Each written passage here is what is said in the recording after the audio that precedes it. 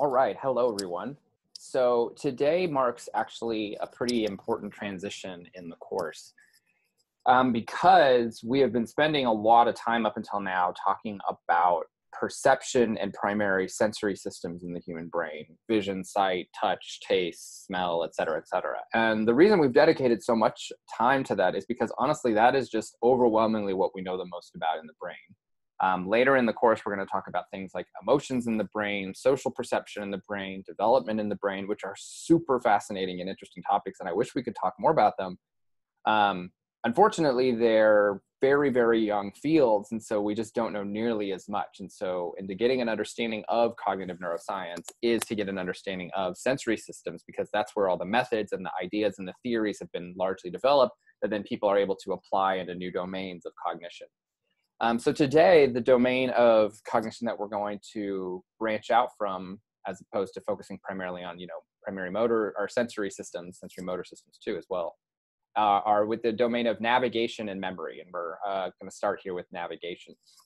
Now, navigation and memory, why I'm linking them together, it might not seem super apparent at first, but hopefully by the end of this lecture, you can kind of understand how these two systems are actually relatively related to one another, specifically because there's a structure in the brain called the hippocampus that we've talked a little bit about, which is obviously super crucial for memory, but it also plays, as you'll see in a little while, an incredibly important role in navigation.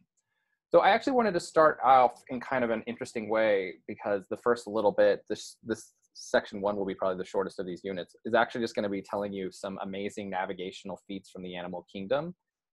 And there's not as much about the brain with these, and it clearly doesn't have anything to do with humans, but they are so amazing when you think about it that I just couldn't resist to sharing it with you all because I find them just so incredible. So this is a monarch butterfly. I'm sure a lot of you have seen it. Why am I struggling to say that? A monarch butterfly weighs about half of a gram. It's very, very itty bitty. And monarch butterflies in North America undergo one of the more impressive feats of navigation throughout the year. So basically what ends up happening is that monarch butterflies are distributed across the northern United States and up into Canada even. And then during the winter period, they migrate to this one particular spot in Mexico. And that is where they spend their winter time period, because it's too cold up here for them. So they go south. And then that's what's going on in orange is their summer migration for the winter, and then once they come out of winter, you see the green, which is the spring migration. Okay, so it's nice back and forth. And when you go down to Mexico during this period in the winter range, there are literally just millions of these monarch butterflies, to the point where they are just totally covering these trees. Those aren't leaves, those are all butterflies. And actually, they huddle together like that to stay warm, because even though they're in Mexico, and even though it's a more warmer climate than it is in other parts of North America, they still need to huddle together because they're very small. They can freeze to death very easily. In fact, there was a period not that long ago, I can't remember when, where a frost went through this period of Mexico, and actually many of them froze to death. And you could just literally walk by and just start plucking them off the trees because so many of them froze to death. Okay, so why am I telling you about monarch butterflies? It's not that amazing that an animal migrates south in the winter. Lots of animals do that, birds and specifically do that, okay?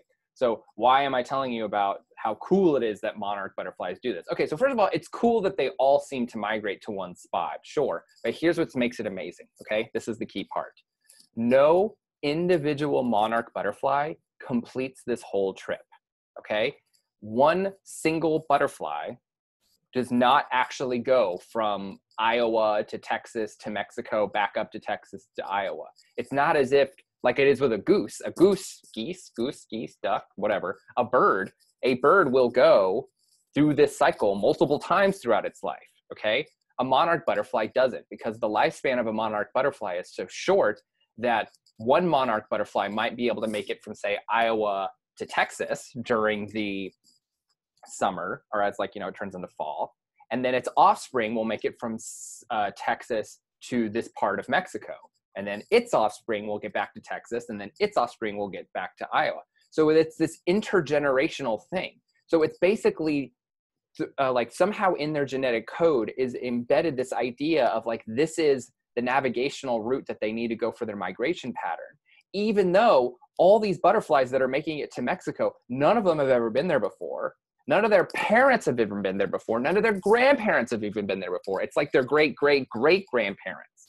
But somehow, across these generations, there's something in their little monarch butterfly brains that guides them all to that exact spot in Mexico, even though a couple generations later, they all spread out all over, you know, the continental United States and Canada.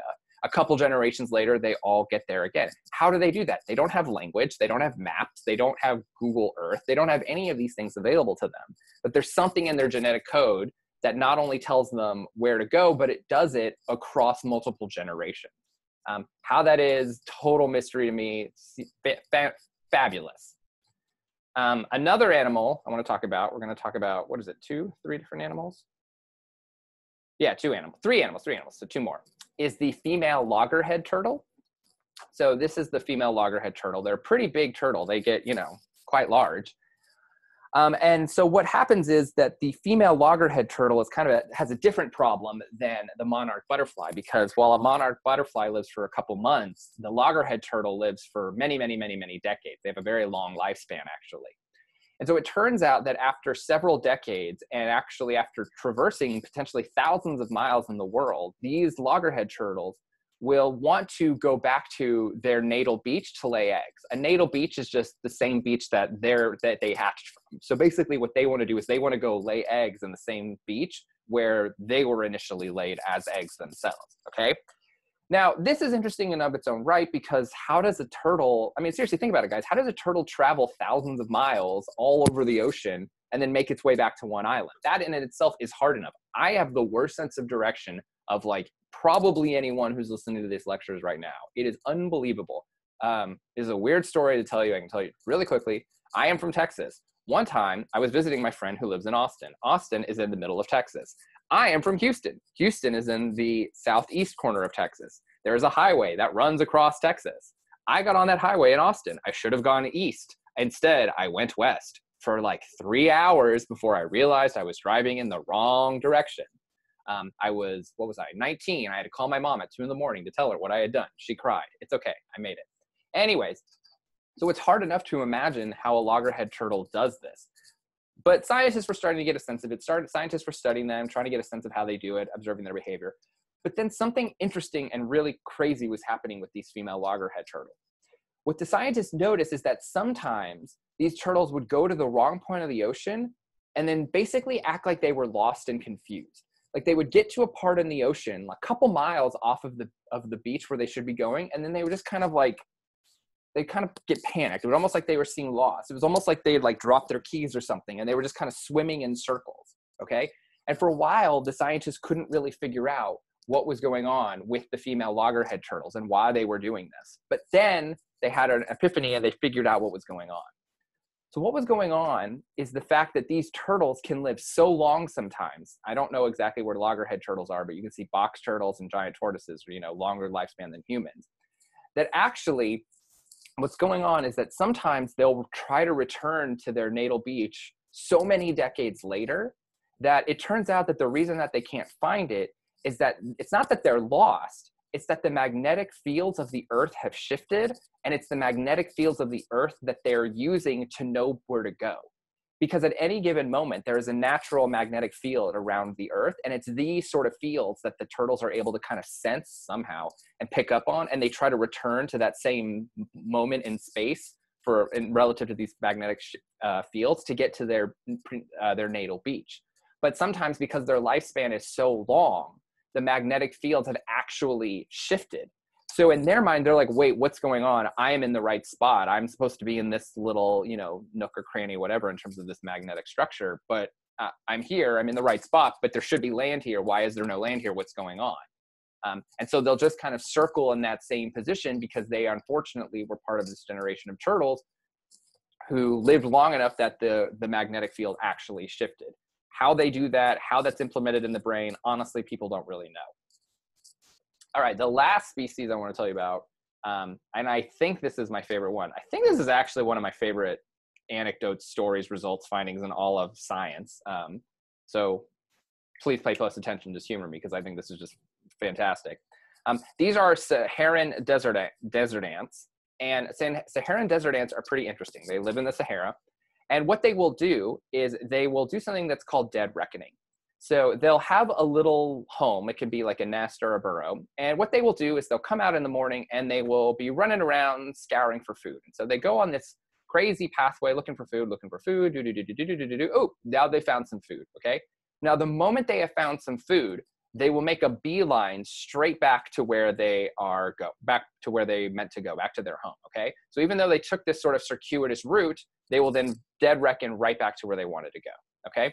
Now, at first, you might think like, okay, so they're looking at their landmarks, they're maybe looking at the clouds, they're doing something like that. They understand like the relative geometry where they are, and that's how they dead reckon, right?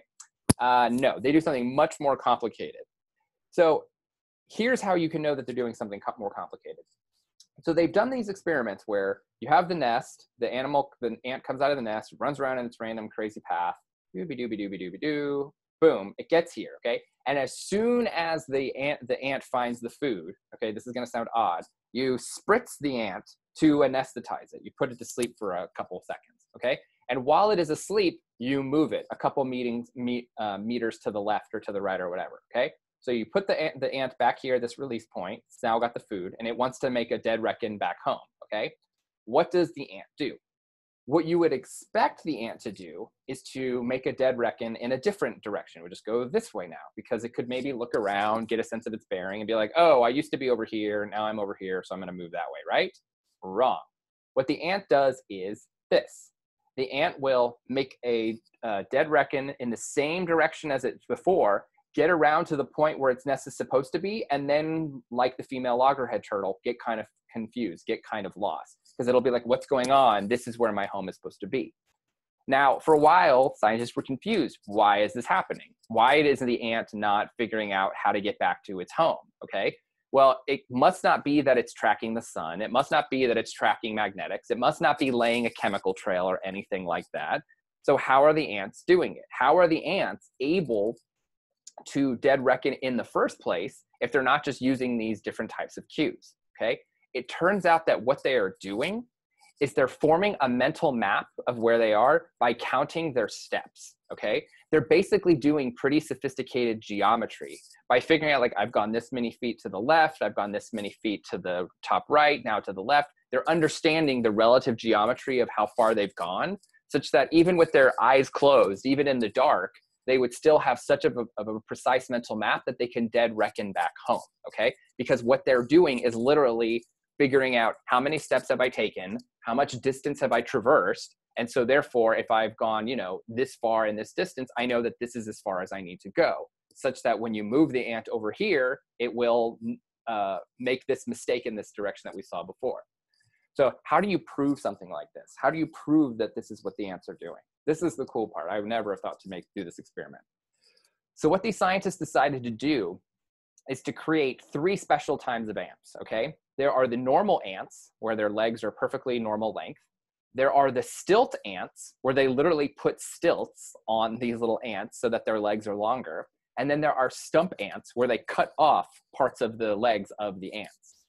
To give you a sense of what this looks like for real, these are the normal-legged ants, these are the stilt ants, these are the stumped ants, okay? So stilt ants, every time they take a couple steps, are gonna go further than the normal legs ants, and stump ants with small, tiny legs are gonna go a few, like, distance shorter.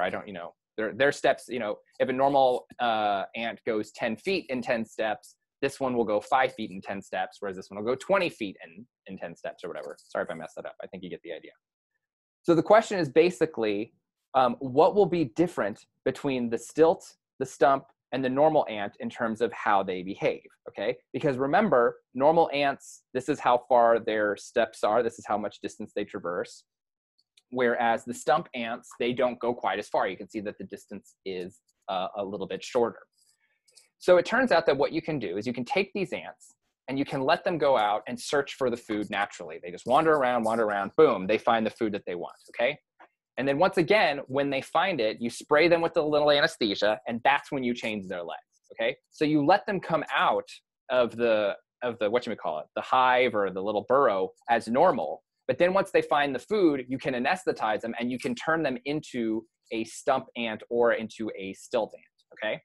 So now you've got these ants that found the food like normal, and then while they were anesthetized, they became stump ant or stilt ants, okay? You then release them and see what they do and how they behave, okay? So this is exactly what happens. This is the point of release at 0, and the ants in this particular experiment were 10 meters away from their little home, okay? The normal ants, they basically hit the nail on the head. They're released here, they run 10 meters, they're happy.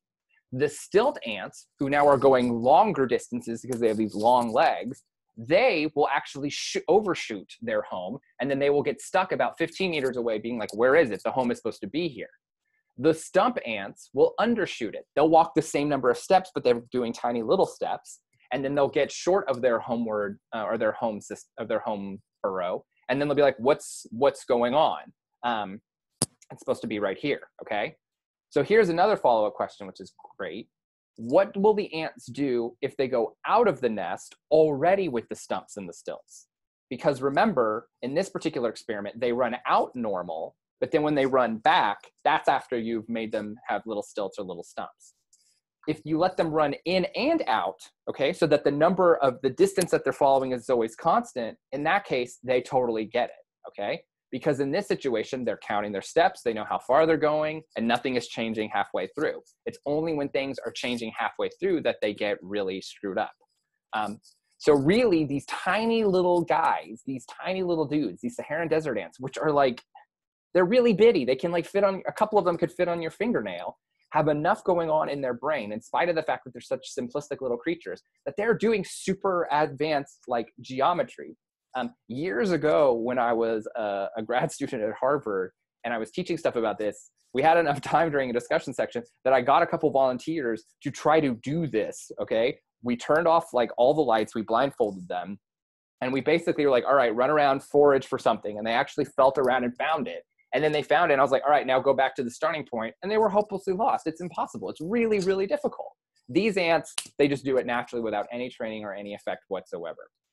So navigation is just, to me, a very interesting and curiously fascinating type of topic. And so what we're going to do now, for the rest of this section, at least on navigation, is we're going to focus on navigation with a particular focus, not on creatures like turtles, ants, and monarch butterflies, cool though they may be, but we're going to focus on navigation in the human brain. And when you come back for section 2, that is what we're going to talk about, will be navigation in the human brain. So I'll see you soon.